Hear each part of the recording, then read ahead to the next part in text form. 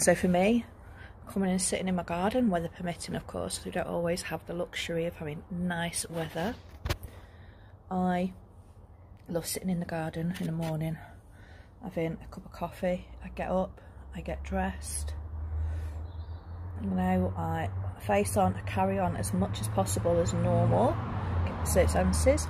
And what I also do is I just sit and I listen. So obviously I can hear the traffic going past, because we live on a road. Well, we live on a really nice estate, but we live by a main road that's next to where we live, so we can hear traffic anyway. But it's nice just to sit in the garden, have a brew, take the morning in, listen to the birds singing, listen to the world waking up. The sun is shining. We've been blessed with some amazing weather lately. I like to try and spot where the birds are as well and be grateful. I mean, look, it's not going to let me turn the camera around, but if I turn it around like that, you can see like my garden. And like, I'm going to peg the washing out, I'm going to get a few bits and pieces done. And this is like where I'm sat here. The bits of willow and things that you can see there from when my son made a den. So I've got a bench down the bottom of the garden. I like to sit there and chill, and it's the only shady spot in the garden when the sun's out as well. So it's nice to sit down there, because my garden just gets the sun all day long. It's so grateful for the sun there, because people's mood just lifts completely when it's sunny. I don't know if you find that when the weather is like grey and miserable, your mood like goes. So what you have to do is you have to flip it around.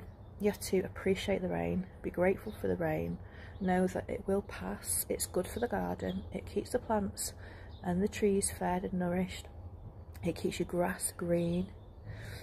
You know, as much as we all love that big yellow ball in the sky, if we had it every day, we just take it for granted, so we just appreciate it more when it's around.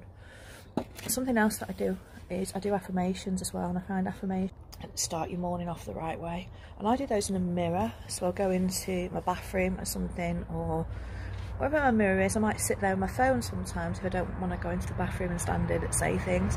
It took me a long time to really, with the traffic going past, really appreciate myself and come to understand myself and love myself, and tell myself that I love you, you're amazing, you are beautiful, you are wonderful, you know, you are capable of so much more, and you are worthy, because you are.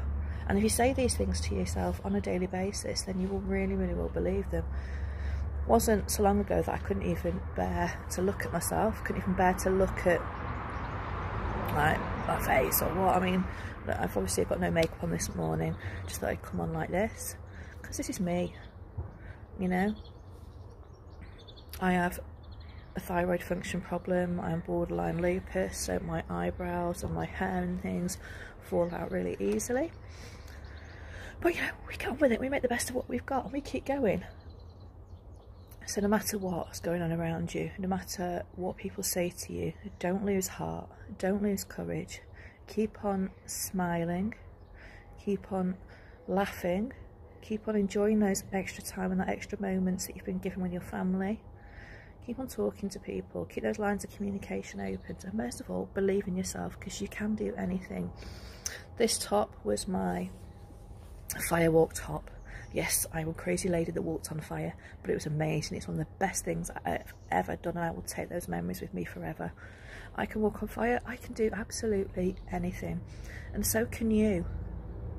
So just believe in yourself, take care, have an amazing day. Look after yourself, and please subscribe to the channel video, and I will get back to each and every one of you. So thank you for watching, enjoy your day, stay positive and keep on smiling. Love to you all, bye bye.